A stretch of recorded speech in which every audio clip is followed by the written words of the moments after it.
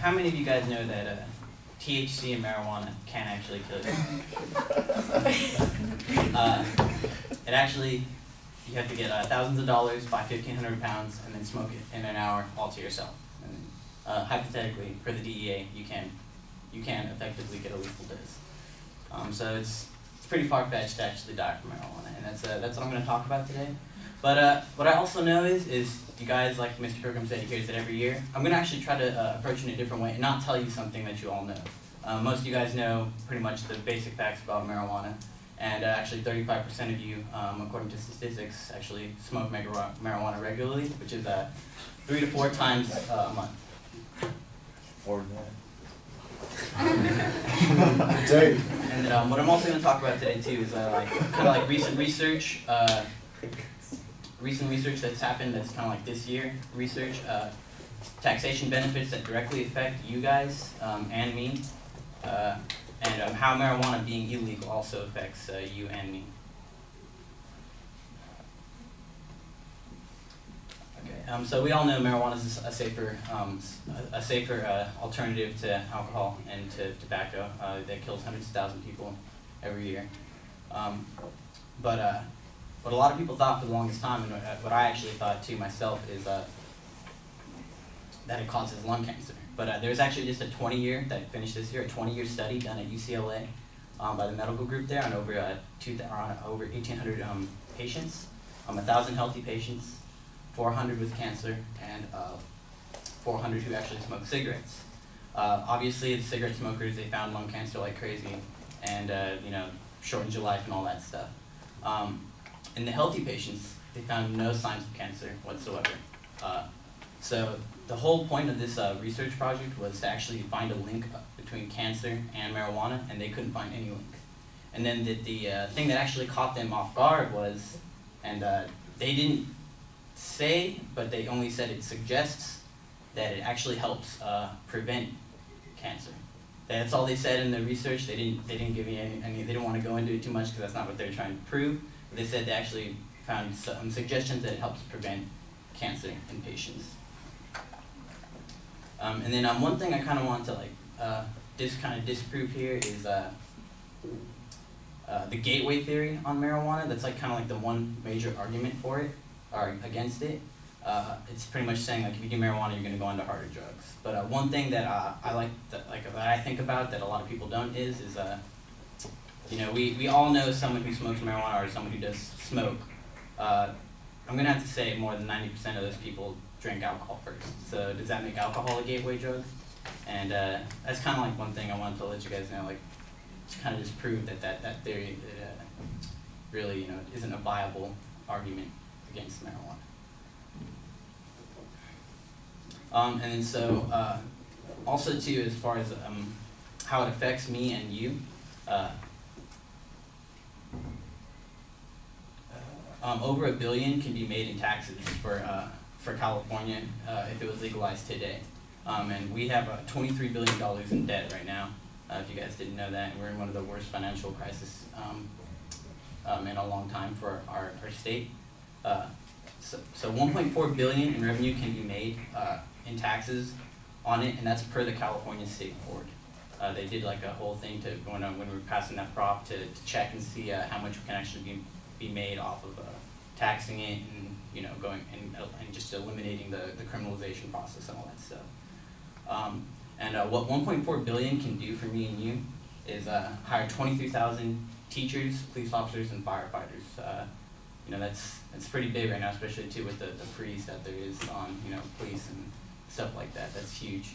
And then what it can also help too is for Aaron over here, it could actually pay for the whole entire Parks and Recreation for the state of California. The whole program can be paid for every year just by legalizing marijuana. And then on a national level now, as far as what it is spent, it's 42 billion is spent nationally on the drug war. Now that encompasses everything, but marijuana is also a big contributor to that. That's DEA, raids, border, all that stuff that goes on trying to just get rid of the crop itself. 51% of prison inmates are for drug-related charges.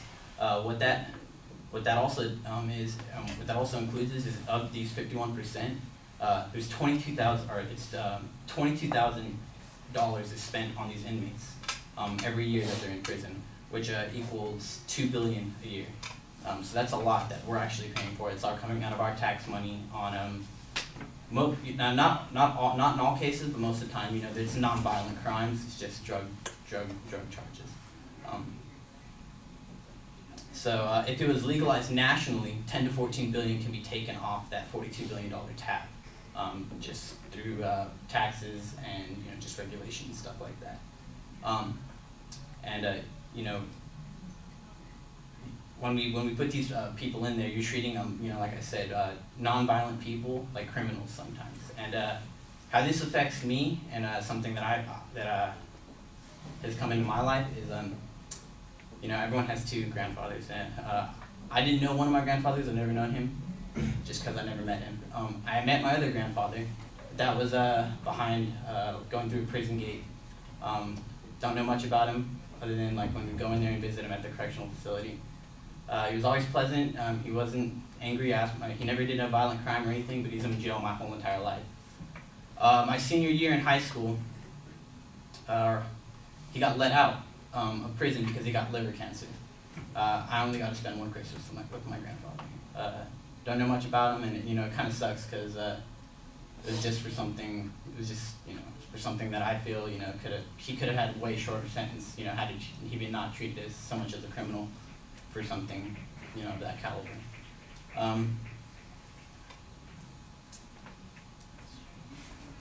So yeah, and then that also, with him being, you know, hospitalized with cancer and stuff, that also goes into medical patients who have like legit medical problems to where they can use medical marijuana.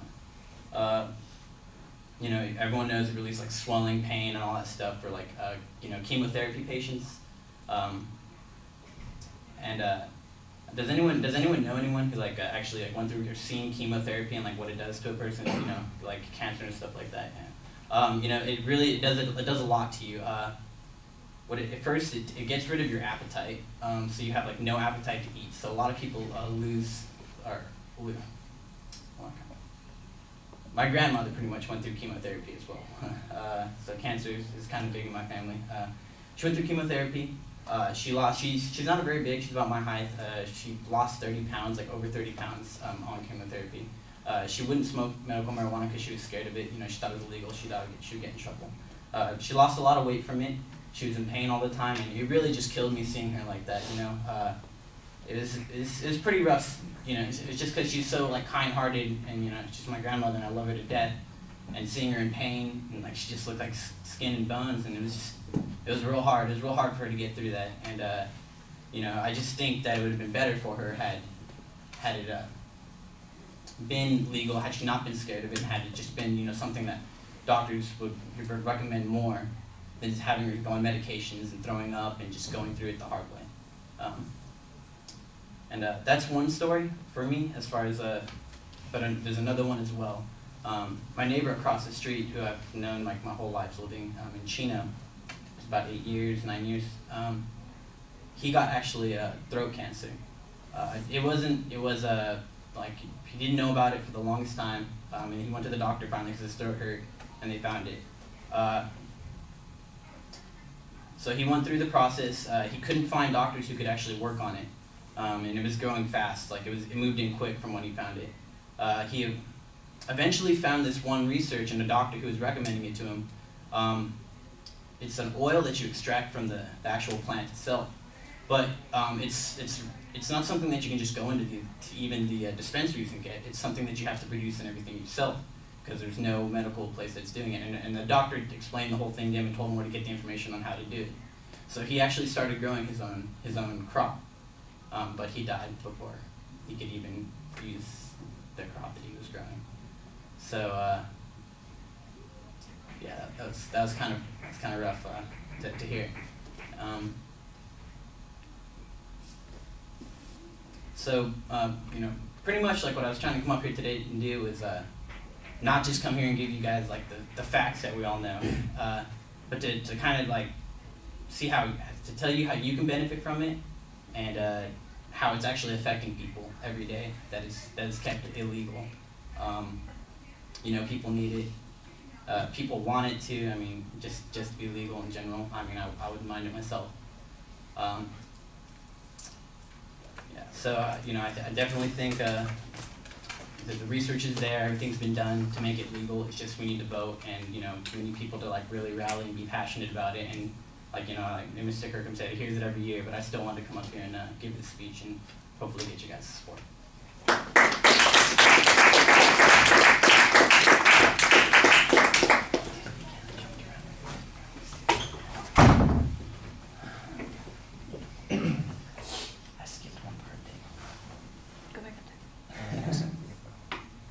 Your grandpa got let out of a correctional facility for cancer. Did they let him smoke after? Because he went in for No, charges? he didn't smoke it because he has a liver cancer, so they wouldn't. Yeah, he didn't need it. They didn't even give him operation or anything. They just Did you go to prison for marijuana?